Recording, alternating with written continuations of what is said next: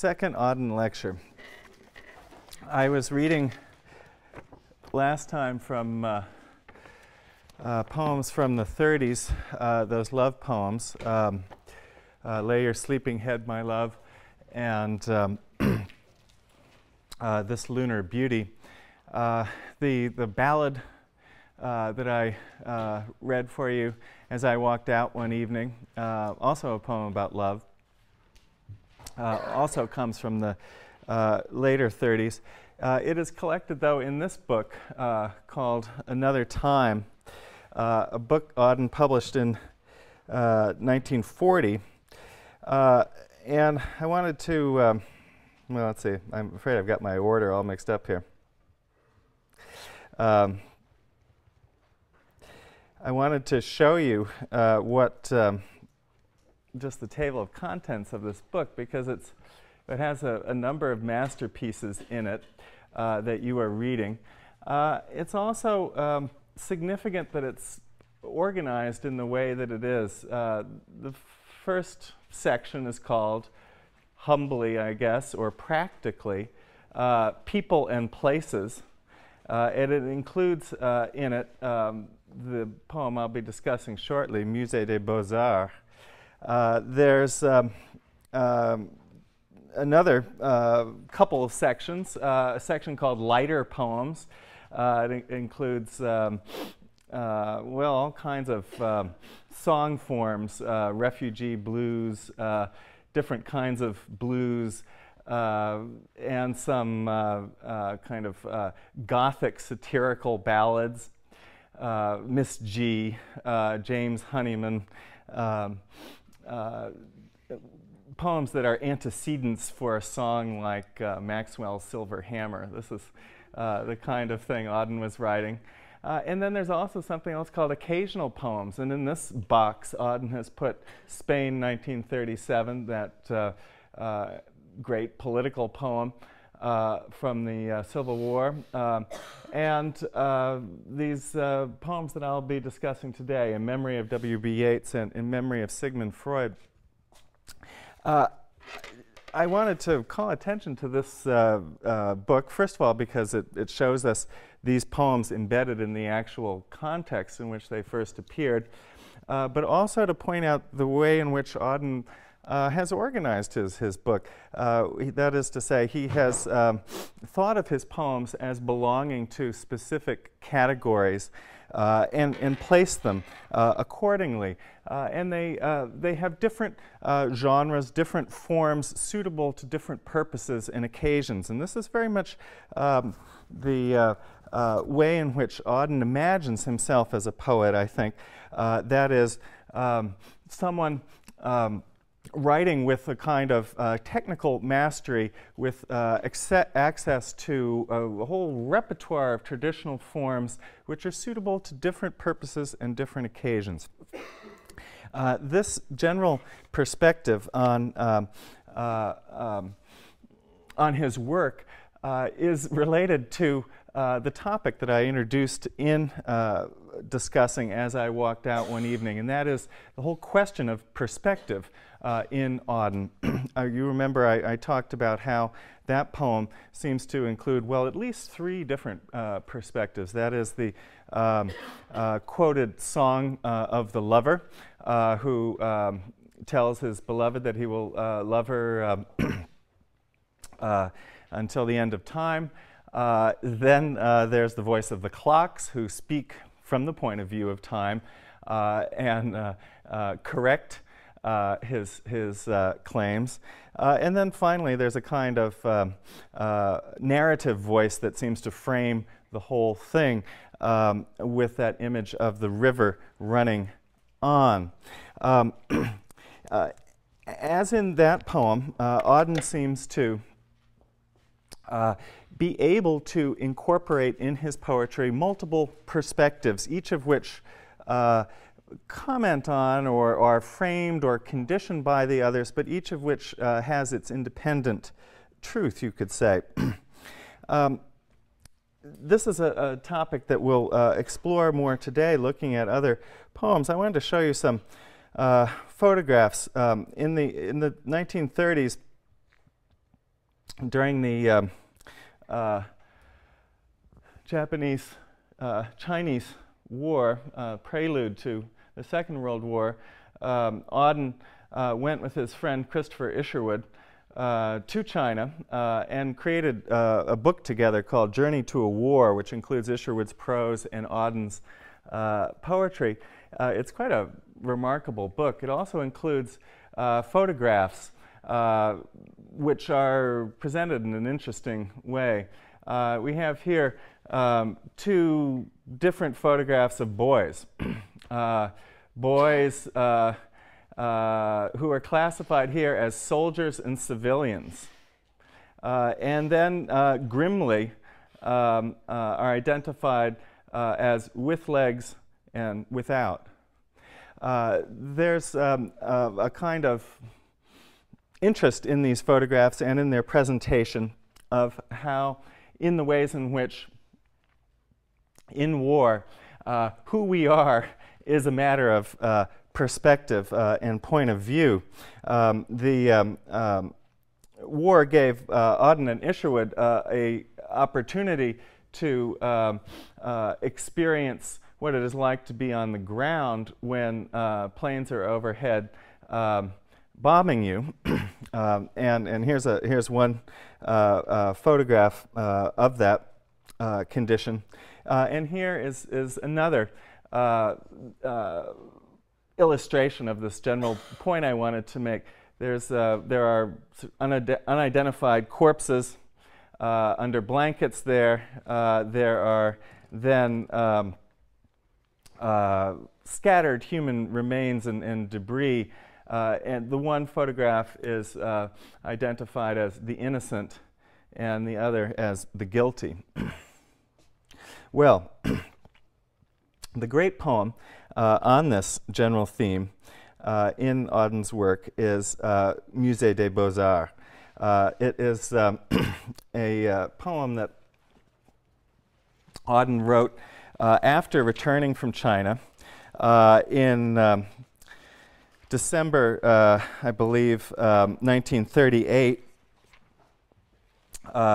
contemplating a return to the United States, where he had visited a short time before, contemplating, in fact, expatriation. Also contemplating an imminent war, a world war that would extend the horror that he had witnessed in China to all of Europe and beyond. Suffering, in other words, was on his mind, and it's the subject, or rather art's relation to suffering is the subject of this poem. The poem has as its occasion a visit to the Musée des Beaux Arts in Brussels, where Auden saw, among other works, this painting, The Fall of Icarus, that is painted by Peter Brueghel.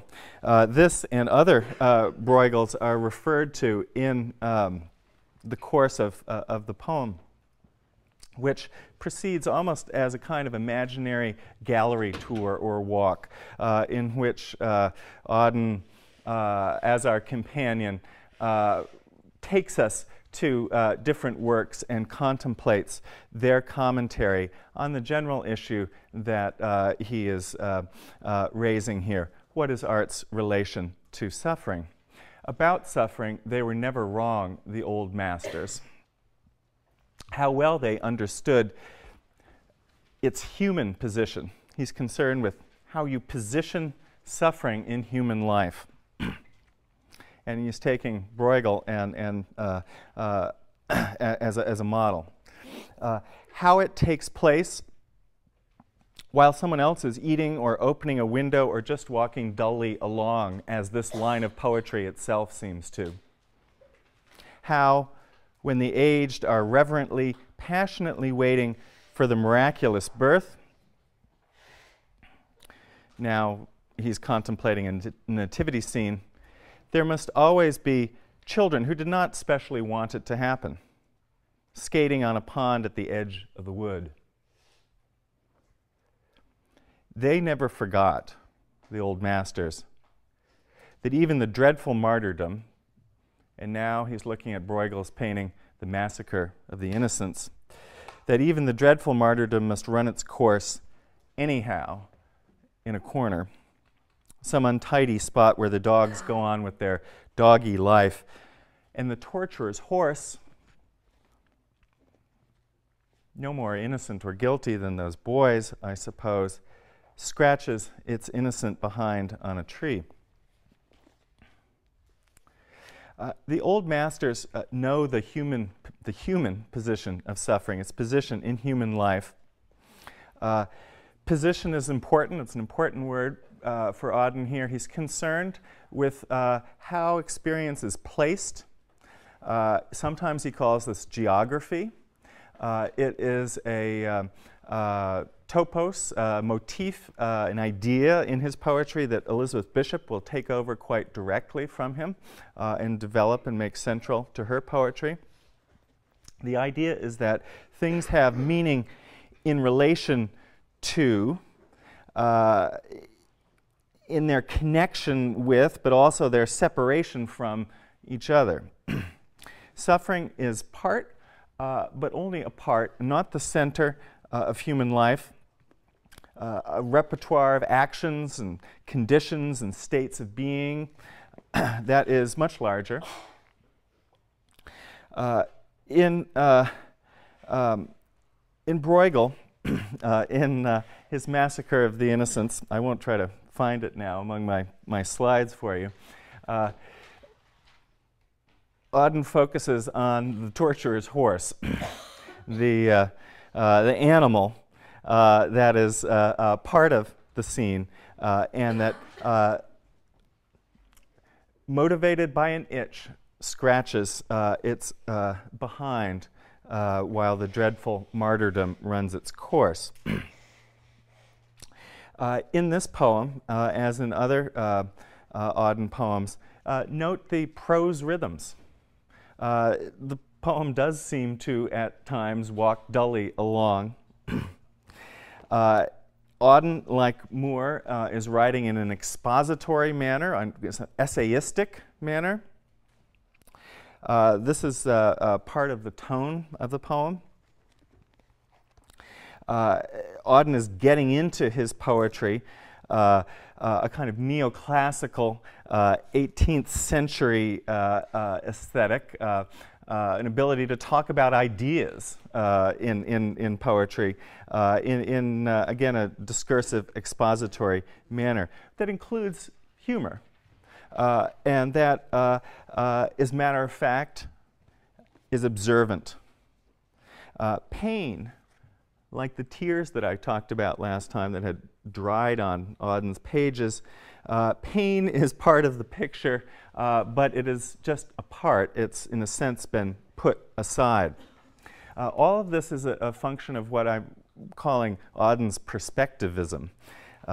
Any scene borders on other scenes where other people are positioned looking at the same thing differently or not looking at it at all. And this is one of the themes of the second section of the poem, where Auden specifically describes this painting. He says, in Brueghel's Icarus, for instance, and this is a poetry in which the poet says, for instance, just as Moore might have said, however, how everything turns away quite leisurely from the disaster. And he's talking about the shepherd who's looking up to the sky. He's talking about the plowman who has his back turned to the fall. And where is it? It's hard probably for you to see, but it's hard to find in any case, because this dramatic event that is the center of Brueghel's picture is, in fact, these bare legs disappearing into the sea as the overreaching son of Daedalus plunges into the water. Not at all in the center of the picture. How everything turns away, Auden observes, quite leisurely from the disaster. The plowman may have heard the splash, the forsaken cry, but for him it was not an important failure. He's not concerned with flying to or beyond the sun. For him, the sun merely shines. It helps him cultivate the land. The sun shone of necessity, as it had to, on the white legs disappearing into the green water.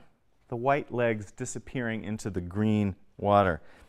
In the expensive, delicate ship that must have seen something amazing, a boy falling out of the sky, had somewhere to get to and sailed calmly on. Well, here, Auden wasn't thinking about Hart Crane, but he might have been. It's almost as if this figure has leaped off the back of the boat, as Crane did. He is, however, thinking, I suppose, about Romanticism in general and its ambitions. Here the sun shines as it had to. What it illuminates are white legs. There's a kind of objectivity in that. There's a kind of naturalism. It shines on green water. It's as if, from a certain perspective, from the perspective of aesthetic form, these elements of the picture are merely elements of a picture, colors, which have meaning as they are placed in a system of relationships, in a system of perspectives. Well, there's a great deal more to be said about this painting. I think one idea that is worth emphasizing is the way in which the plowman in Auden's account, as in Brueghel's painting, has prominence, has a greater prominence than the heroic romantic figure plunging into the sea.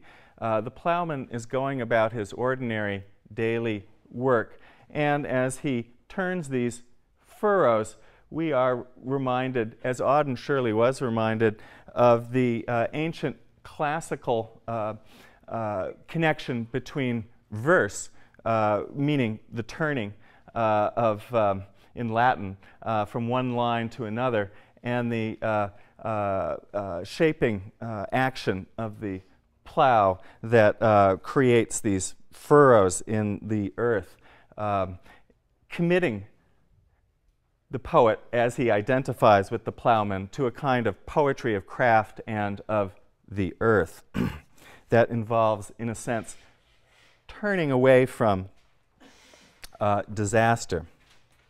Well, this poem was written in Europe. It is a poem that Auden, let me find this picture here, with which Auden, in a sense, turns his back on Europe and, for the moment at least, the imminent world war. He comes to the United States, he emigrates to the United States in January 1939. This personal turning point in a poetic career comes at a moment when the world is about to be split in war. It also comes at a significant moment in literary history when Yeats dies, and Auden recognizes this occasion as a moment to celebrate the poet, contemplate the achievement in modern poetry that he represents, Yeats, and in a sense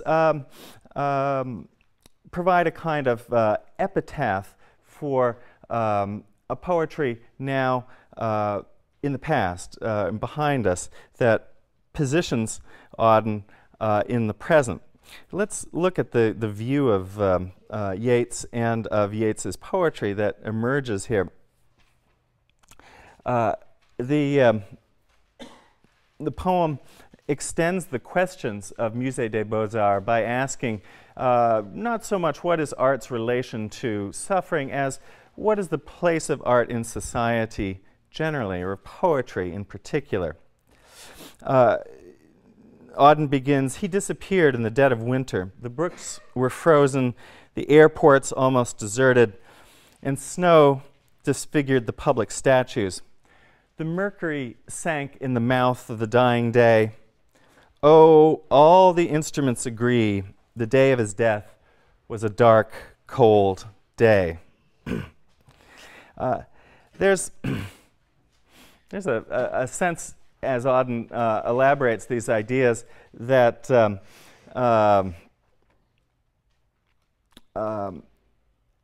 well, that natural science is here mocking the pathetic fallacy that all nature should mourn when the poet dies and reflect the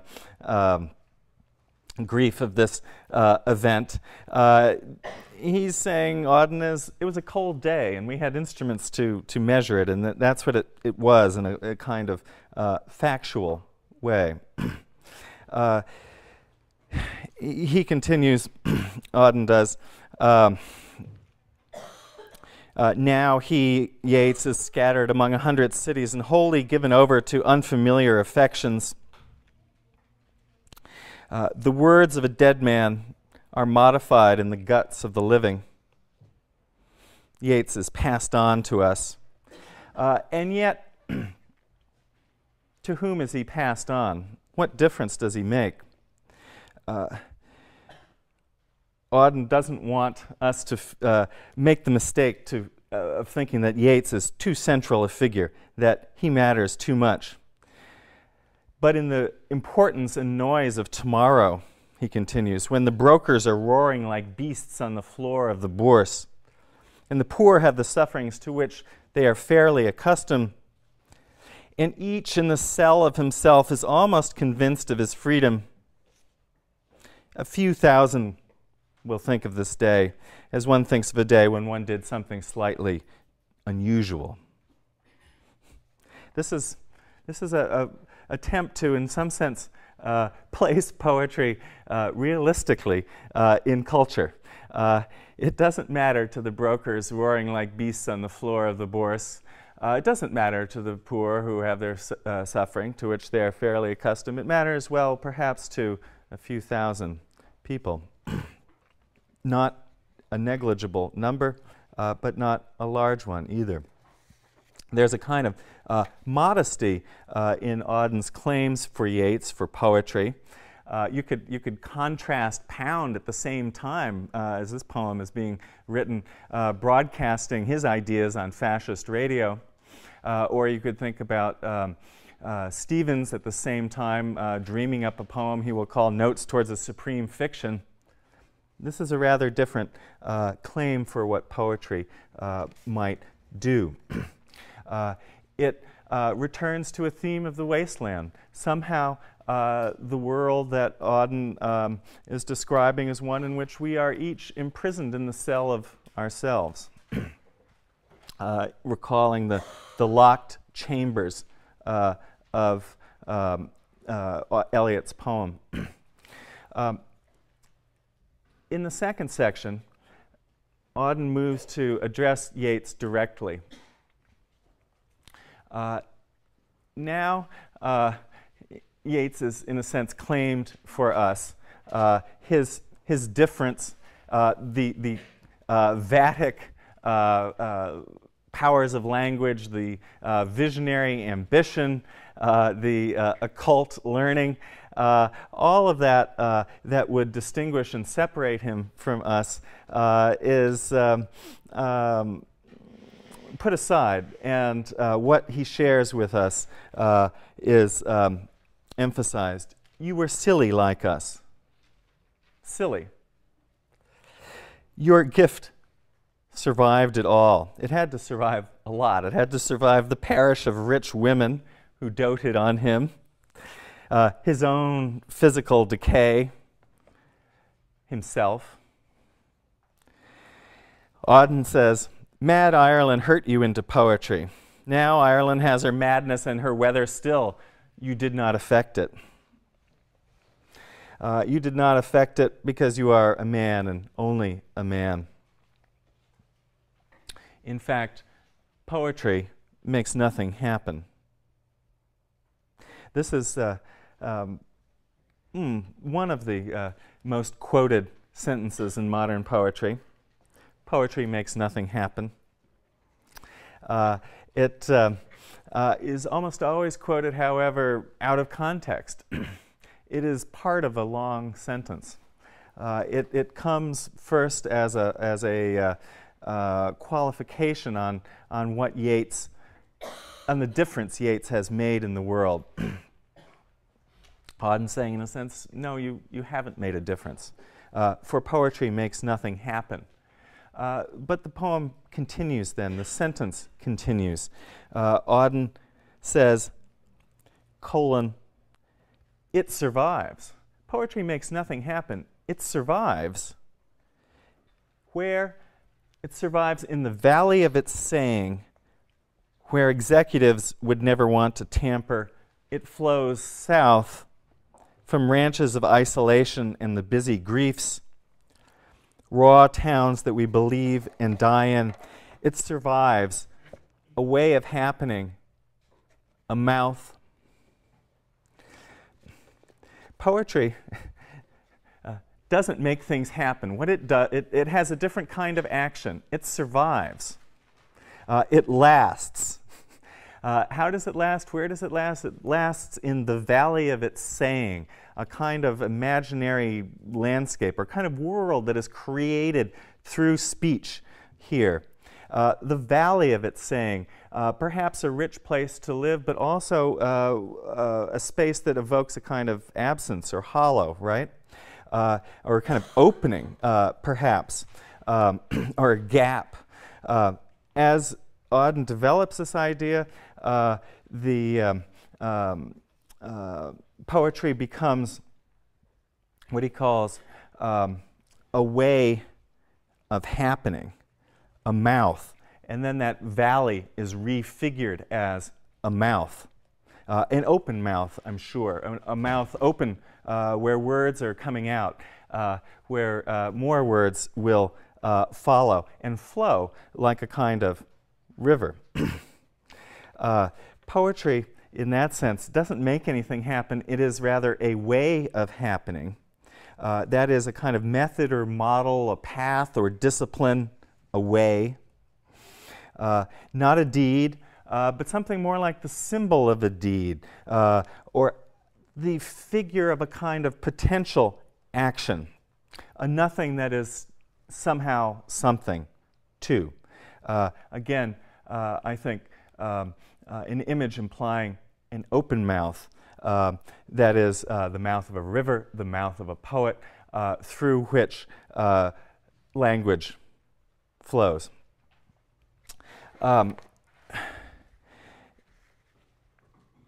Then the poem moves into, I think, a kind of illustration of the kind of action that poetry engages in. And that comes with the movement into these ceremonial quatrains in iambic tetrameter, essentially. Is that what it is? Well, it's definitely a tetrameter. The rhyme enters. The prose rhythms of the poem up to now give way to a kind of ceremonial lyric language. Here, poetry is identified with praise and with prayer. The poem gives us a kind of performative language of human ceremony that honors Yeats, that lays him to rest, and yet also absorbs and affirms the power of poetry that was in him. Earth, receive an honored guest. William Yeats is laid to rest. Let the Irish vessel lie empty of its poetry. Auden goes on to describe the way that time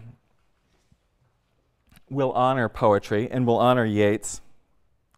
That time will even, he says, Auden does, forgive Yeats for the right-wing politics that Yeats's later career is marked by, and that Auden separates himself from and needs to come to terms with in this poem.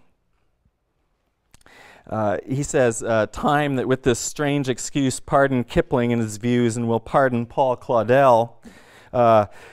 Kipling for his imperial jingoism, Claudel for his proto-fascist ideas, pardons Yeats also for writing well. Auden, looking back on this poem, would ask himself, how could I possibly presume to judge Yeats and forgive him morally for his politics, and struck these condescending lines from his poem.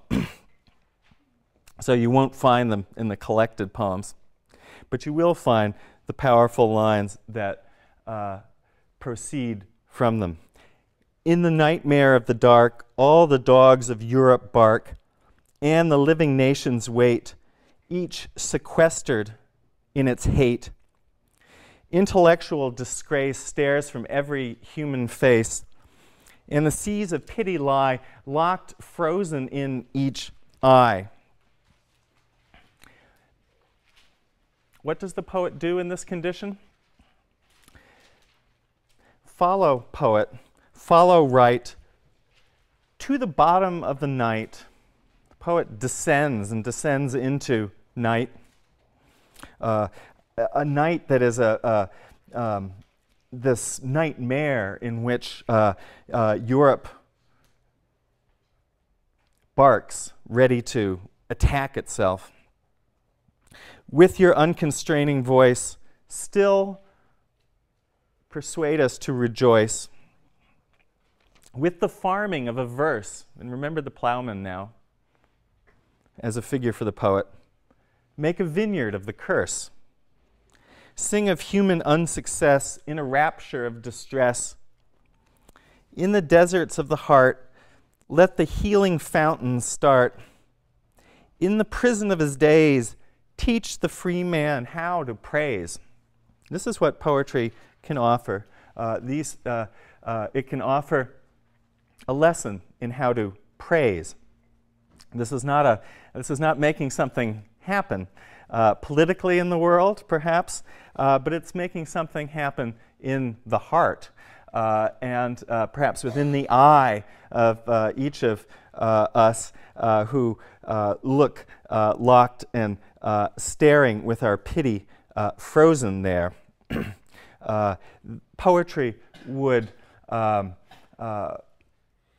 be a kind of farming in the desert of the heart that would break open that which is locked there and free feeling.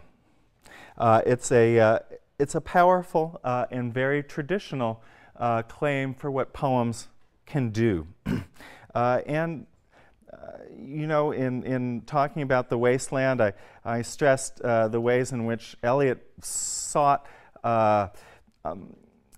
language of public ritual that might join people separated in the cells of themselves. Here, Auden is working through the same ideas and providing a kind of model for how that might work. let me turn ahead with you to another great poem from this period, In Memory of Sigmund Freud. Freud is a kind of plowman. He is another model for the poet, for Auden. And this poem proposes still other ways to understand poetry's relation to suffering, represented here by Freud's humanistic therapeutic technique. What sort of hero is Freud? Auden calls him an important Jew who died in exile. It's significant that he is called that by Auden at this moment. If you look for the figure of the Jew in Gerontian, Eliot's early poem, you'll see that the figure is not dignified with the capital J. Anti-Semitism is a crisis in Europe, and it's certainly a pervasive current in modern poetry, whether it is actually a theme or motif as it appears in Eliot or Pound, or simply a kind of voluble prejudice as you would find it in Williams's letters. Anti-Semitism is powerful. And here Auden is identifying himself with Freud as a Jew and as a Jew in exile. And it seems as though Freud in this way represents a figure for people who are in some sense extracted from the nation and who are international in their perspective. And Auden himself is writing in America from a similar point of view. As in the Yeats elegy, Auden is reluctant to single Freud out when, as he says, death is so common and suffering is so common. But Freud's point of view for Auden is powerful and valuable precisely because it emphasizes the commonplaceness of human suffering, its ubiquity.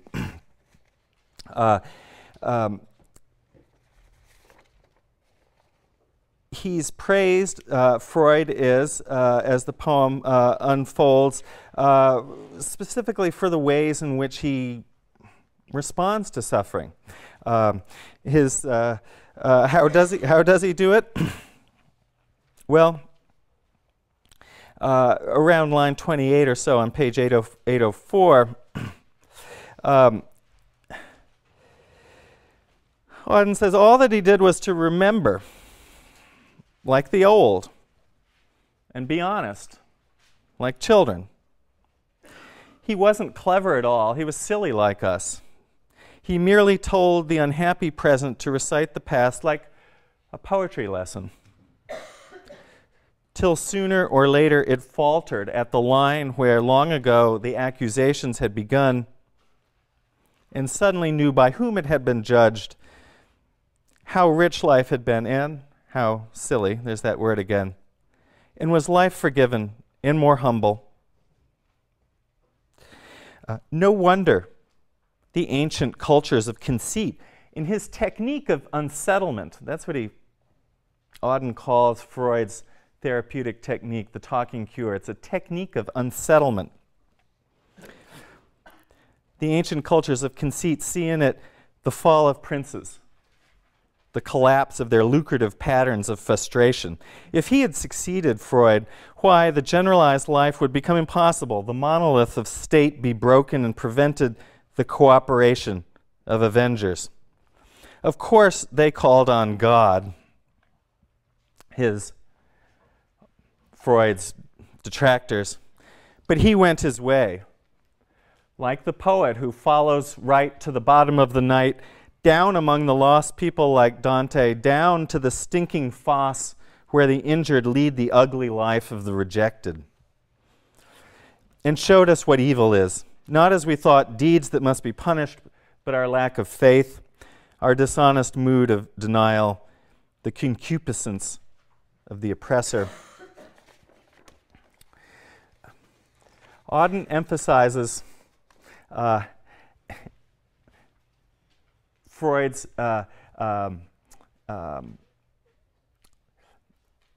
literary dimensions. The talking cure is like a poetry lesson.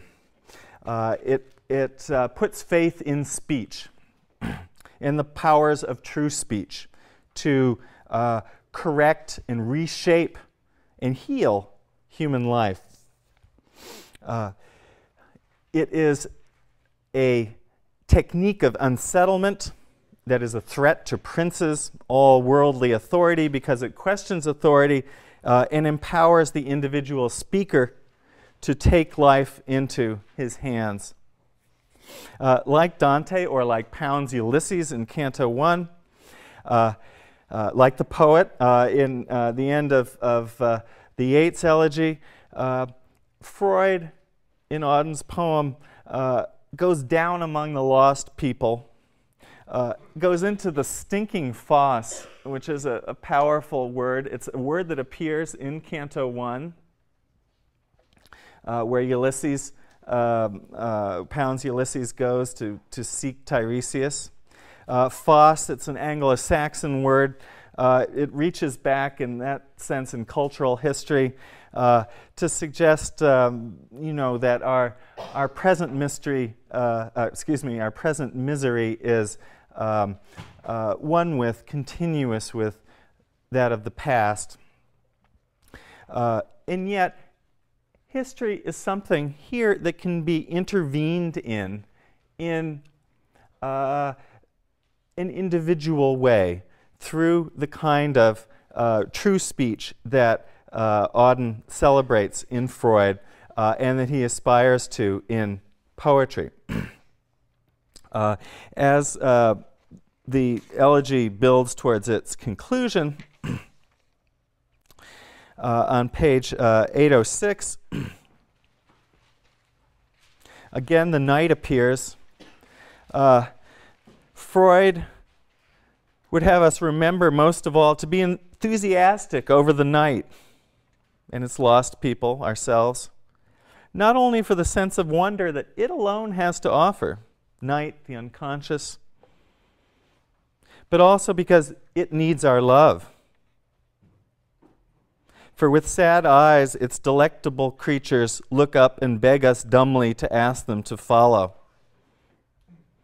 That is, all the properties here of the unconscious that are identified at the same time with all those who are lost in society and need to be represented and claimed. They are, like Freud, exiles who long for the future that lies in our power.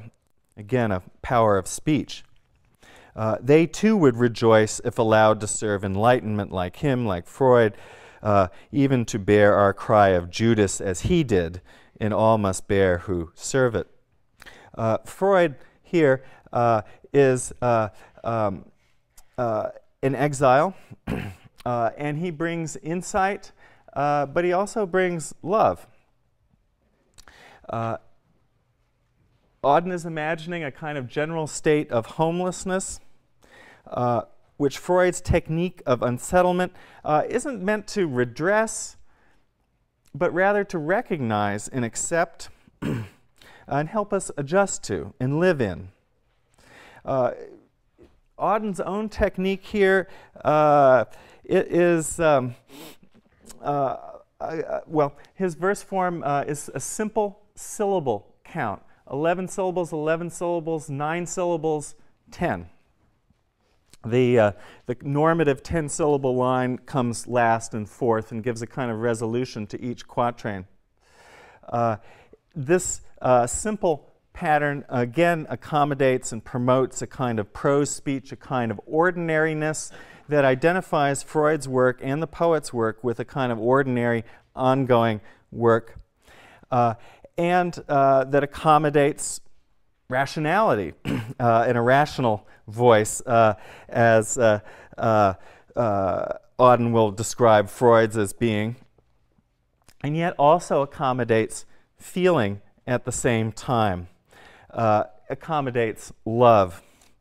One rational voice is dumb, Freud's. He's silent. And over a grave, his grave, the household of impulse mourns one dearly loved, because he understood how to love our impulses. Sad is Eros, builder of cities, and weeping anarchic Aphrodite. It's eventually a powerful, moving conclusion. Eros and Aphrodite have lost their champion. I'm going to conclude by commenting very quickly, since we're almost out of time, on one last poem, arguably Auden's greatest, In Praise of Limestone, a poem written from the perspective of the post-war in the United States, but about a kind of imaginary landscape that combines elements of his childhood landscape in northern England and the Italian landscape where he returned in the post-war period and became increasingly attached to. It is a kind of allegorical space, and it represents a kind of home, I suppose, for the homeless, for we, the inconstant ones, as he describes us.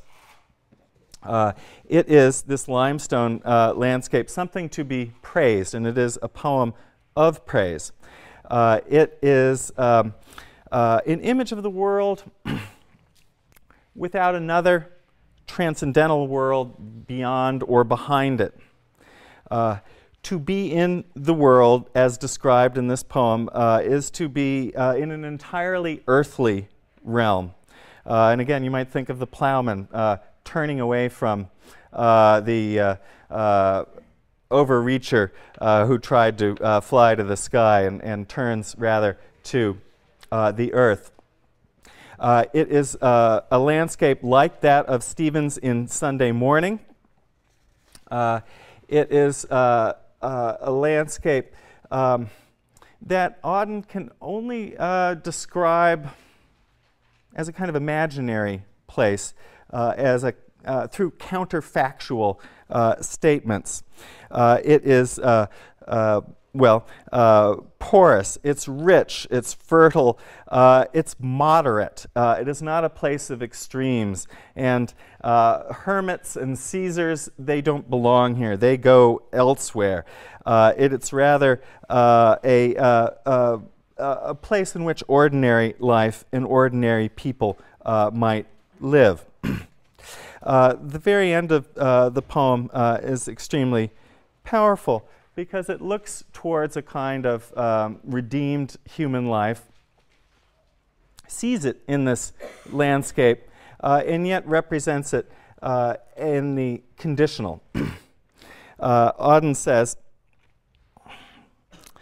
insofar as, this is on 808, insofar as we have to look forward to death as a fact, something he will never let us forget, no doubt we are right. But if sins can be forgiven, if bodies rise from the dead, and you note the conditional in both phrases, these modifications of matter into innocent athletes, the people that he peoples this landscape with, and gesticulating fountains made solely for pleasure, make a further point. The blessed will not care what angle they are regarded from, having nothing to hide. Dear, and now he speaks to a beloved. Dear, I know nothing of either. What that is, what it would mean to be blessed or to have nothing to hide. I know nothing of either of those things. But when I try to imagine a faultless love or the life to come, what I hear is the murmur of underground streams. What I see is a limestone landscape, a landscape that is Auden's version of an earthly paradise. Our only image of these ultimate promises. Auden manages somehow here to make us see and feel what the life to come might be like, what it might be like to be blessed, while still acknowledging that we can only live in and be in and speak in the world before us, which is the one that Auden remains throughout his poetry dedicated to. Well, we'll go on to a poet closely identified with Auden, Elizabeth Bishop, on Wednesday.